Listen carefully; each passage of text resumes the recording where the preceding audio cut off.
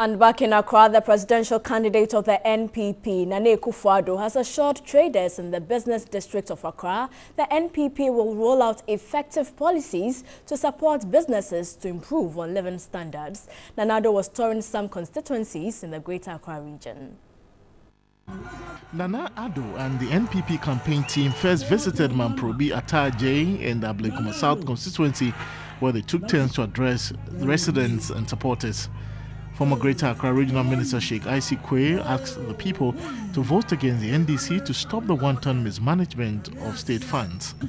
NPP parliamentary candidate for Ablekuma South, Jerry Ahmed Shahid, encouraged the people to support his bid as together with Addo will improve infrastructure in the area. Nana Addo said when voted into office, he will ensure the challenges of premixed fuel and outboard motors are dealt with.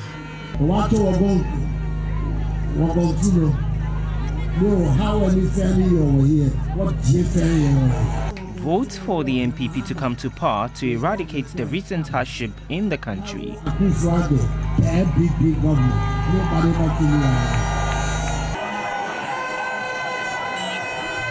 At Agbogloshi in the Dododio constituency, Addo told traders at the yam market the party will provide incentives to small-scale businesses to transform the economy.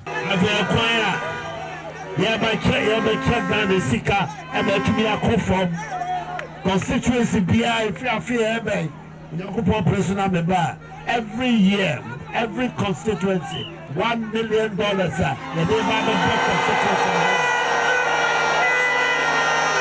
We are strategizing to make sure everybody benefits from the national cake.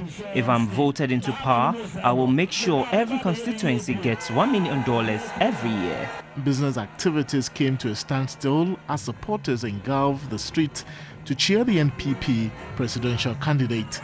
He made whistle stops at the Bimbila Market and Kantamanto to address the teeming crowd. The team drove through the principal street of Makola amidst cheers.